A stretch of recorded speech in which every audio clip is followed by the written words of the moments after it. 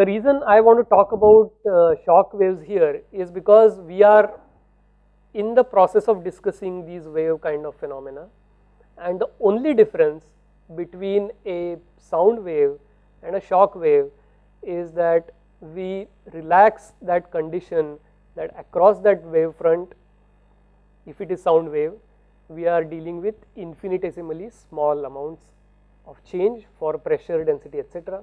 If we relax that assumption or condition, what you end up generating is essentially what we call a shock wave. So a shock wave is nothing but again a wave front across which fluid properties like temperature, pressure, density, etc. will change, but by finite amounts. So that's the only difference between a sound wave front and a shock wave front. In fact, many people will point out that a sound wave is essentially a special case of a shock wave where the changes across the wavefront are infinitesimally small. The important point though that one may want to discuss a little bit, although technically we do not discuss this in a thermodynamics course much, is the formation of a shock wave. So I have just put together one single slide to talk about the mechanism with which a shock forms.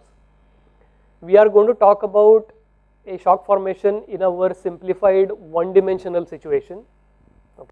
And the way you want to perhaps explain to your students what is the mechanism of a shock formation is that if it turns out that in some situation there is a formation of a sequence of sound waves one after the other, each of which increases the pressure, temperature and density by a small amount, then what ends up happening is that after a certain small amount of time we end up seeing a what is called as a coalescence or merging of these individual sound waves into one single wavefront across which the properties change by finite amounts, and that single wavefront is essentially what is called as a shock wavefront. So roughly speaking, you can imagine that we are talking about again that explosive or a strong firecracker, let us say, going at a location. What again is happening once that explosive goes off is a certain amount of energy is getting dumped or getting deposited at the location where it is going off.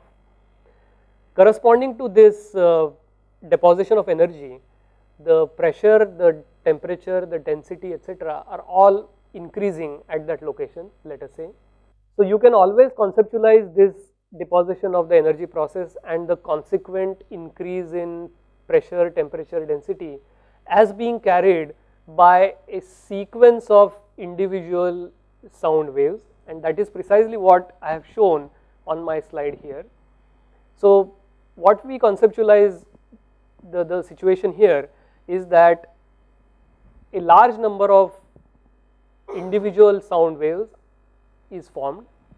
So the first sound wave, let us say, is moving with a speed of a, as it was discussed earlier. So ahead of this first sound wave we have gas medium which is stationary, let us say. What we said is that there is a sequence of these sound waves. So across the first sound wave there is already an increase in temperature through the amount delta T, let us say. So what we have is T in front of it and T plus delta T. So let me go back to my board and let me draw this little more detail wise. So I have A here, P, T, rho, etc. V is equal to 0. Then I have the second wavefront which now is not moving in a temperature of T, but it is moving in a temperature of T plus delta T. Likewise there is P plus delta P and so on.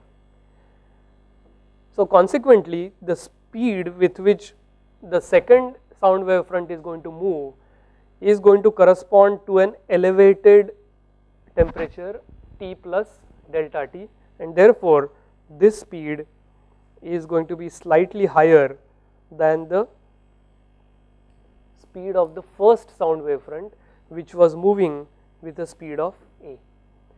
And this process then continues backwards, and if you want to imagine successively later sound wave fronts, each of these guys is moving faster and faster with respect to the previous wave front, and that is precisely what I have drawn on my slide. So going back to my slide again, what I have shown here is a sequence of sound wave fronts.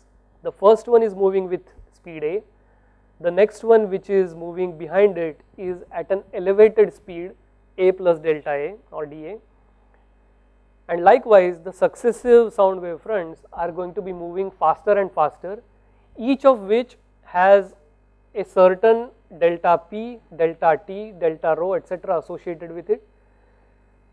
Since each successive sound wave moves faster than its predecessor, what ends up happening is that eventually the latter waves will actually overtake the former ones, and invariably what is found to happen is that all of these waves will merge together so that a thin wavefront is formed, across which the properties now will not change by infinitesimally small amounts but will change by finite amounts, and this is what we call a shock wavefront.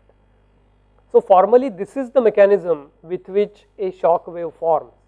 We are talking about this situation in a truly unsteady situation, in the sense that we are sitting as a laboratory coordinate system and we are seeing these sequence of sound waves getting generated one after the other and overtaking one another to finally form a single shock wave front.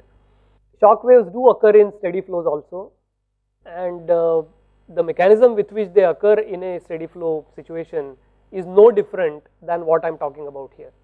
So finally, when it comes to formation of a shock wave, if you have to explain it to your students, this is the mechanism with which you can explain it, that it is the coalescence or merging of successively faster moving sound wave fronts that results in a shock wave front.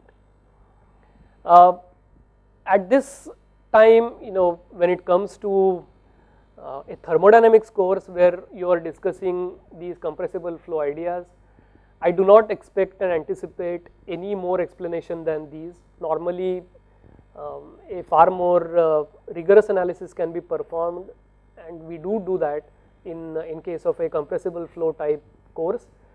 But I think purely based on a physical description, if you want to convey what is really causing a shock formation, this is the mechanism with which you can explain it. So then finally, to summarize what we have been talking about, the shock wave is essentially a wavefront across which fluid properties change by finite amounts, and physical measurements, actual experimental measurements have shown that the streamwise extent or the extent along the flow of this so-called shock wave region is very, very small, and typically it is of the order of 10 to the power minus 7 meters. So it's a tenth of a micrometer in standard conditions. What I mean by standard conditions is roughly the atmospheric pressure and atmospheric temperature into which a shock is formed, let us say. So as far as an analysis is concerned, we do not bother about what is happening through that small distance of 10 to the power minus 7 meter. We simply say that let us treat this shock as a discontinuity. We form a shock wave front just like what we did for the sound wave front. We attach a coordinate system to the shock wave front. We draw a control volume around this shock wave front just on either side, so that the inlet to the control volume or the open system is on one side of the shock wave front, the outlet is on the other side. And what we just wrote here is that the properties of the fluid change by finite amounts across the shock. Therefore, let us say that with respect to this coordinate system which is attached to the shock wave front, the flow ahead of the shock which is coming toward the control volume or the shock wave front be at a speed of V1, corresponding to which there is a Mach number M1, and the pressure, temperature and density of the flow ahead of the shock wave front be P1, ρ1 and T1, etc. Let us say that all these upstream conditions, as they are called, with respect to the shock front are known, and the formal objective of the shock wave analysis is that knowing P1, ρ1, T1, V1, M1, etc., I want to find out P2, ρ2, T2, V2, M2, which is basically the set of conditions behind the shock wave front. The analysis is no different than what we did in case of the sound wave front. The only good part of the sound wave front was that because the changes were infinitesimal, we could neglect certain terms and we could simplify the expressions to obtain the speed of sound front. Here on the other hand, we cannot neglect anything because fluid properties are changing by finite amounts across the wavefront. So in this case, what is done is, with respect to this control volume, we end up employing our standard governing equations of motion, which are nothing but balance statements for mass, linear momentum and energy, and that is precisely what I have written. So let me go back to my board and let me draw this once.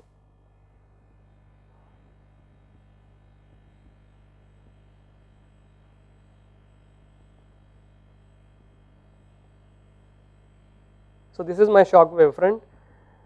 I have attached my coordinate system and the control volume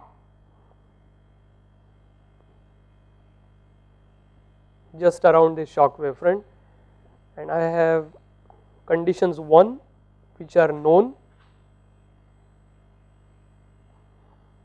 and conditions 2 which are to be determined.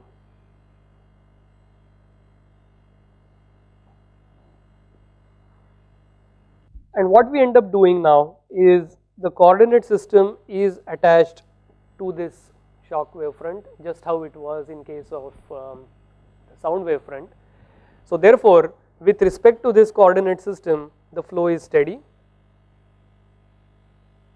Okay. What this coordinate system sees is that the flow is approaching the control volume or the open system with a velocity V1 and is leaving the control volume or the open system with a velocity V2.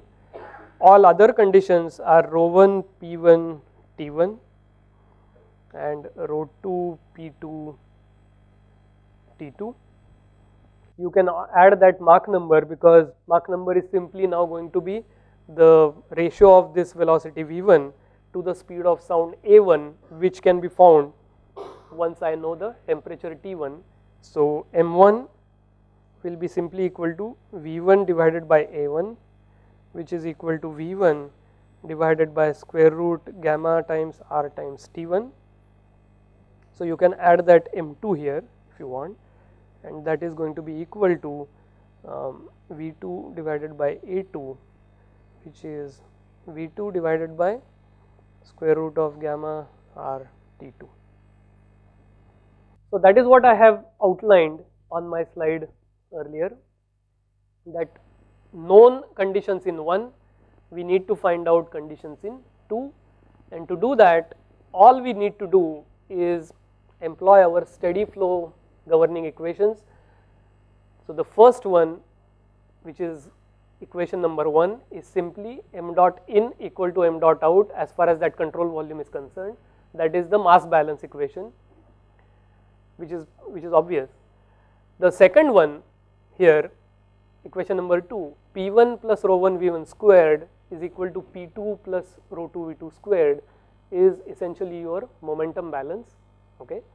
I want you to go back and make sure that with respect to the control volume that we drew here and the momentum balance statement which I had written right at the beginning of this discussion, make sure that this is indeed the momentum balance that comes out. So P1 plus rho 1 V1 squared is equal to P2 plus rho 2 V2 squared, and the third equation is your steady flow energy equation.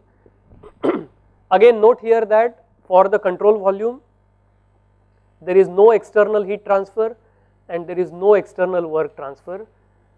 Noting this, we can immediately simplify our one dimensional steady flow energy equation in the form of H1, which is enthalpy in conditions 1, plus V1 squared over 2 equal to H2 plus V2 squared over 2, and we are dealing with ideal gases here. So I am going to replace the enthalpies in terms of the product of the specific heat times the temperature.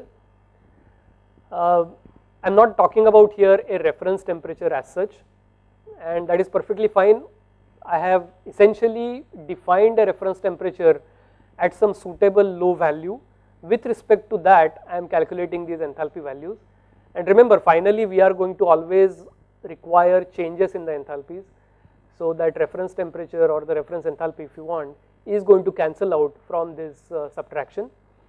So without loss of any generality, then I am in a position to write H1 as Cp times T1 and H2 as Cp times T2.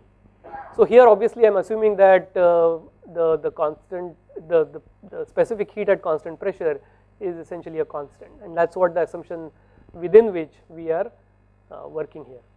Additionally, we note that both in conditions 1 and 2, ahead of the shock and behind the shock, the ideal gas equation of state will apply. So therefore, P1 is going to be equal to rho 1 RT1 and P2 is going to be equal to rho 2 RT2. And this is really it. As far as performing the normal shock analysis is concerned, this set of equations is what you are going to manipulate to eventually obtain what we want. So the remaining part is simply algebra. There is nothing more than that.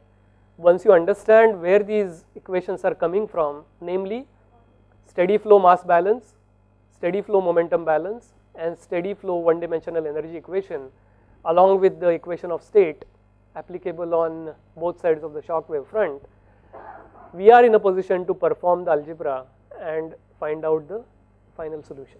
So what I have done here is I have outlined the steps using which you can perform this algebra. So for example, what you can do now here, and by the way, this is one way of doing this analysis. There are couple of different ways using which you can perform this normal shock analysis. I am outlining one such procedure. Depending on the book that you open, you will see that authors follow different procedures. Obviously the final answers are the same, but I am outlining one such procedure here for the normal shock analysis. So going back to my slide, what you can do is, using equation number 1, which is our continuity equation as it is called in fluid mechanics, or mass balance, I can eliminate V2 squared in this momentum balance, and with a little bit of algebra you can rearrange the momentum equation in the form that is written out here. So my suggestion and request is that go back at the end of this lecture and make sure that you are in a position to obtain these intermediate results using what has been suggested, that using equation number 1, eliminate V2 squared in equation number 2 to simplify equation number 2 to obtain a slightly modified momentum equation. Okay, so that's what I am going to call equation number 5, which is an intermediate result. One more thing that you can do here is, again using this equation number 1, which is our mass balance, you can eliminate V2 squared over 2, or V2 squared I should say, in the energy balance, that is in equation number 3, and which is what I have written out here. And you can reduce that energy equation. Mind you, this requires reasonable amount of algebra. So the previous equation simplifying the momentum equation to something like this using the continuity did not require too much algebra, as you can verify when you go back. On the other hand, eliminating that V2 squared in the energy equation using the mass balance and obtaining this equation number 6, which I have written out here, does involve reasonable amount of algebra. However, it is worthwhile doing it once so that you know exactly how these things are obtained. Finally, going back to equation number 5, which was a slightly modified momentum equation, we make sure that here there is that V1 squared, which also appears here in equation number 6, which is a slightly modified energy equation. So then finally, using that modified momentum equation, you can eliminate this V1 squared in the energy equation and simplify again reasonable amount of algebra to finally obtain the relation which is now being shown as equation number 7, which is basically the ratio of densities across the shock wavefront, rho 2 divided by rho 1, which is also by the way equal to V1 over V2. Why? Just go back to equation number 1. Rho 1 V1 is equal to rho 2 V2 through our mass balance. So therefore, rho 1 V1 is equal to rho 2 V2, right? So rho 2 over rho 1 then is equal to V1 over V2, can be expressed as a unique function of the ratio P2 over P1 and the specific heats ratio gamma. So equation number 7 is one important result in this normal shock analysis. Once you obtain equation number 7, what you can do is you can utilize these equations of state relations, which are our equations number 4, and using equations number 4 here along with equation number 7, do a little bit more algebra and you will express the ratio of the temperatures T2 to T1 uniquely again in terms of the ratio of pressures P2 to P1 across the shock. Again, that gamma will show up in this expression as well, that's perfectly fine. So finally, the important results of this normal shock analysis are equation number 7, which was shown on the previous slide, and equation number 8, which is shown on the present slide, and these two together is what is popularly called as the Rankine-Hugoniot relations. The reason is because Rankine and Hugoniot were the people who performed this analysis and came out with these expressions.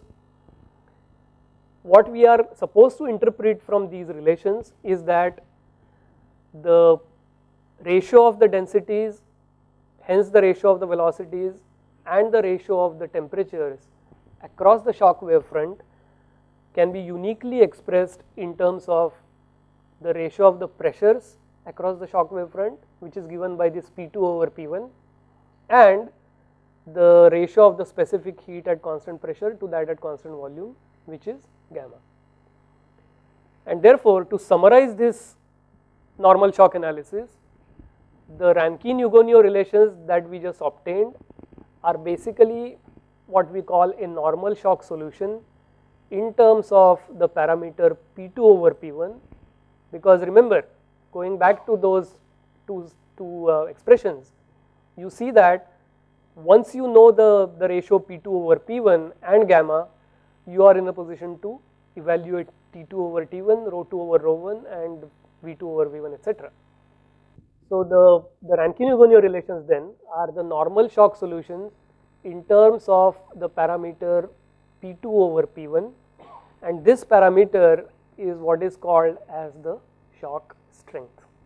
So this is one of the most important parameters in a normal shock analysis, P2 over P1, and that's what is called as a normal shock strength.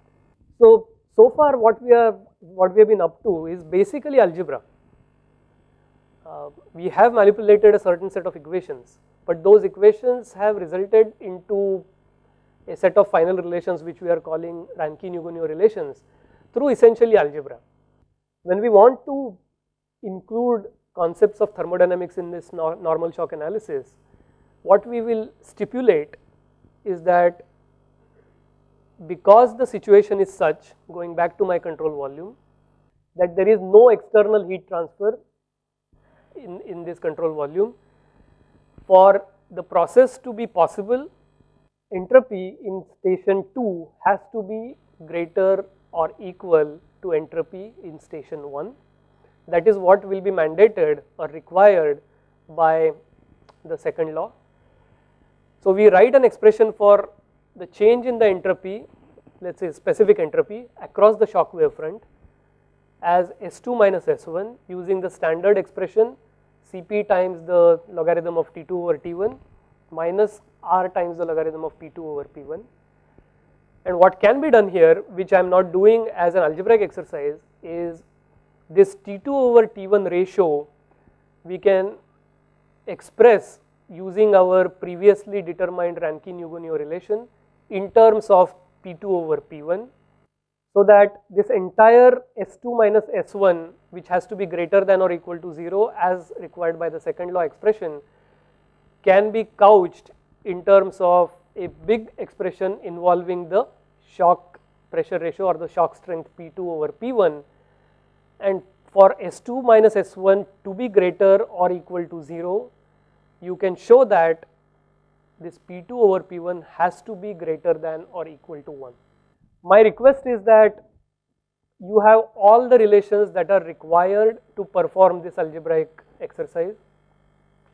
This T2 over T1 expression as a function of P2 over P1 and gamma is available here. So, my suggestion and request is that go to this expression, substitute it for this T2 over T1, simplify it, and finally enforce the condition that from the second law of thermodynamics, S2 minus S1 has to be greater than or equal to 0 for this shock process to be feasible, and in doing so you will come up with the result that the shock pressure ratio or the shock strength as it is called has to be greater than or equal to 1. In other words, what we come to the conclusion here is that the pressure, and therefore you can quickly conclude that the temperature and the density as well must increase across the shock, and correspondingly the flow velocity must decrease across the shock. So, this is what we will formally call as the role of thermodynamics in this shock process, that it demands or it mandates that the shock pressure ratio or the shock strength has to be greater than or equal to 1. This is more or less really what the normal shock analysis is. Let me talk about quickly an alternative manner in which you can perform this normal shock analysis. So, what we have seen so far in the last half an hour or so is the Rankine-Hugoniot relations, which are essentially the normal shock solution in the form of that shock strength P2 over P1. Instead of using that shock strength P2 over P1 as the parameter, some people prefer to express these solutions in terms of the Mach number M1 as the parameter. So, for example, although I am not doing the complete algebra here, you can uniquely express the shock pressure ratio or the shock strength P2 over P1 equal to, or in terms of the M1, which is the Mach number of the upstream flow, which is simply V1 divided by square root of gamma RT1.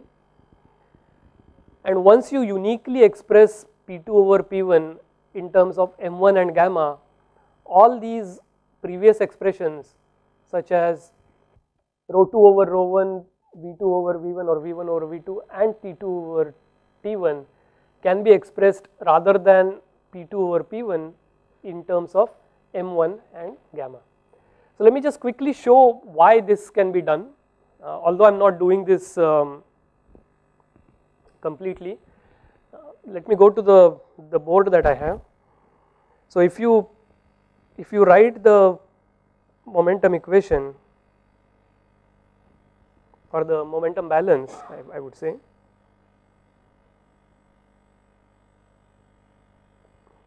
this is what we had, and let me rewrite this as minus rho 2 V2 squared. On the right hand side, I will take rho 1 V1 squared as a common factor. So 1 minus, now rho 2 V2 squared, I will write it as rho 2 V2 times V2 divided by rho 1 V1 times V1, and rho 2 V2 is exactly equal to rho 1 V1 through our mass balance. Therefore, what I have is rho 1 V1 squared times 1 minus V2 over V1. Now if I on the left hand side divide by P1, I can write this as P2 over P1 minus 1, and therefore I will have to divide this right hand side also by P1, and it is very easy to show that this ratio rho 1 times P1 square divided by P1 is exactly equal to gamma times M1 squared. So, or going to the next page, let me just rewrite this. P2 over P1 equal to 1 plus gamma times M1 squared. I will have 1 minus this V2 over V1.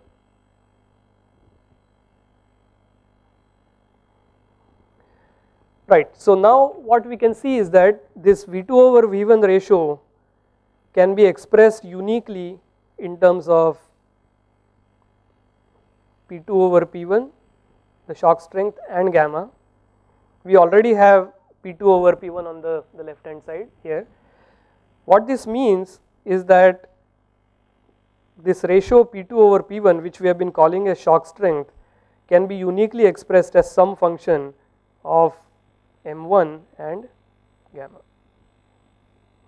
So instead of using this shock strength P2 over P1 as the primary parameter, some people will prefer to use the upstream Mach number M1 as the primary parameter and express the shock solution in terms of M1 rather than P2 over P1.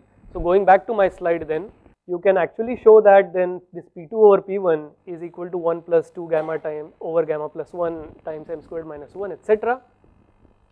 Here again, if you want to invoke your second law of thermodynamics, which will demand that S2 minus S1 has to be greater than or equal to 0, we can show that if this has to be true, then M1, which is the Mach number of the flow with respect to the coordinate system that is attached to the shock, that is ahead of the shock, has to be greater than or equal to 1, and immediately then as a consequence we can show that M2, which is the Mach number of the flow which is behind the shock front, has to be less than or equal to 1. So to summarize, the upstream flow with respect to the shock must be supersonic and the downstream flow with respect to the shock must be subsonic. And just to conclude this discussion here, what we saw here is that the shock strength is uniquely expressed in terms of upstream Mach number M1 and gamma. Likewise, all property ratios T2 over T1, rho 2 over rho 1, V2 over V1, all of those can be expressed again as some unique functions of M1 and gamma, and those functions are available as a tabulated form, and that is what we call a normal shock table. So for a given gamma, we can choose the gamma equal to say 1.4, you will see that the normal shock tables will typically include these columns. So M1, which will necessarily start from 1, because only for an M1 of greater than or equal to 1 we have a physically meaningful process of the normal shock. So corresponding to M1 of 1, M2 is also exactly equal to 1, and then all these ratios T2 over P1, rho 2 over rho 1, T2 over T1, and a few other ratios which we will talk tomorrow little more, are tabulated as functions of M1. So with this, what I will do is I will stop for today.